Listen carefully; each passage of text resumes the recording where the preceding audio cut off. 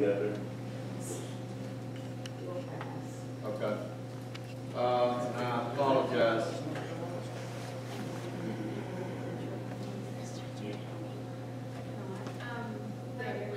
MG Witt is, there you go, okay.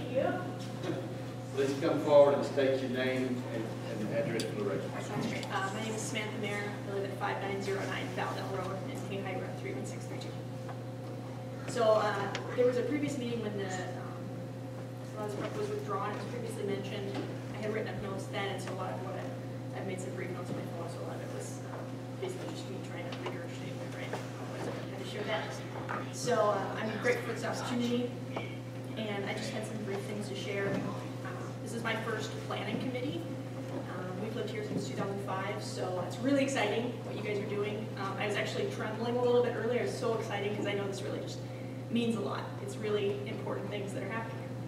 So I just need to emphasize that for all of us. The only other main sort of question, in addition to the sentiments just personally I had to share, was I was trying to search online.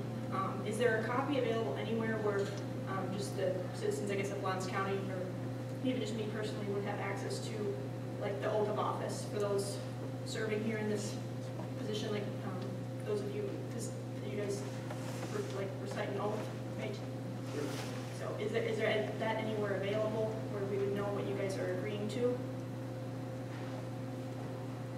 The oath that the commission takes whenever they're sworn in after they're elected is maintained by the state, but we can certainly get a copy of that. Sure, okay, yeah, I just wasn't sure as far as the best way to get access to that. So, let's see here. Sorry if I just referred to the phone a few times. Let's see here. Okay, so the question was raised as far as, where are the citizens going to live? The question that came to mind for me immediately after was more a matter of how are the citizens going to live. As I mentioned, we've lived here since 2005. I've been in and out with different opportunities, but since 2019 I've been pretty well established here, and specifically at the residence on Valdell Road. And since then, we've had the crazy kind of COVID stuff happening, and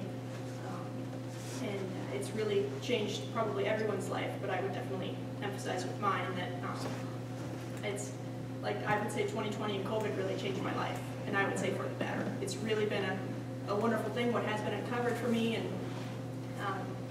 so I just, I think of myself, and I know it's been a really powerful thing for my parents, and so I think of, like, for instance, like Paige here and Aaron, like, your kids are awesome, and I know that, and so I think of that in those terms, and how I'm sure everybody else on the board has kids, grandkids, like you guys, it's always a matter of thinking forward, and I feel very safe making that assumption.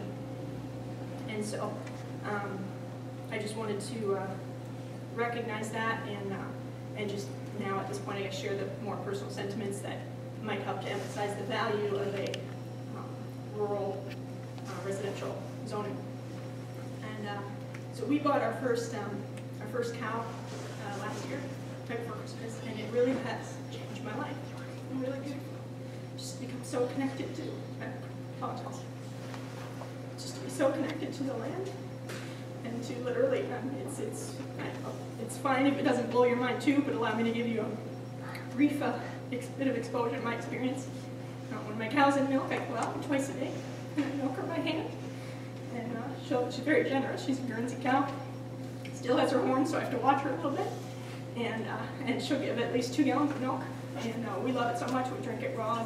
It's a beautiful thing. We bring it in, I filter it, and put it in jars, and if there's any left in the jar, this is my favorite thing to tell people about this. We put it in jars. If there's any left in the bucket, I just pour it into a glass and filter it, and that milk is still warm from my cow, and it's just a beautiful, beautiful thing. And I think of the opportunities that are available to people who maybe have struggled a lot during COVID and are very unsure of things, and how for me personally the value of having land and being able to have a cow and milk her and just see the beauty of the earth and how God has made it to be, and how I'm a better person for it, and I can serve this community, and I have a stronger desire to serve this community. And so that's the main thing I wanted to really emphasize, that it's really changed my life. And I know that especially, I would say that people more towards my age group are very much struggling right now to find value and meaning in their lives. And one way that I think that, you know, God allowed us to do that is to reconnect to the land and the world and the place where we are. And not to just go to Publix or wherever you shop for your groceries and buy a piece of meat that's wrapped in cellophane. I learned how to butcher chickens within the past, 2 months. And it was so humbling and rewarding. And I just think that if the zoning has changed, so many other people feel the same way.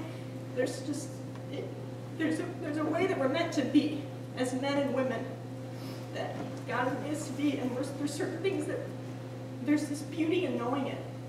And I just think that that's something that could be missed out on if people live in a place where they don't have access to, a neighbor who has chickens, even if they don't, or something like that. So that was really the main thing I wanted to emphasize, that I know not everyone has that experience, but I think many other people would benefit from being able to.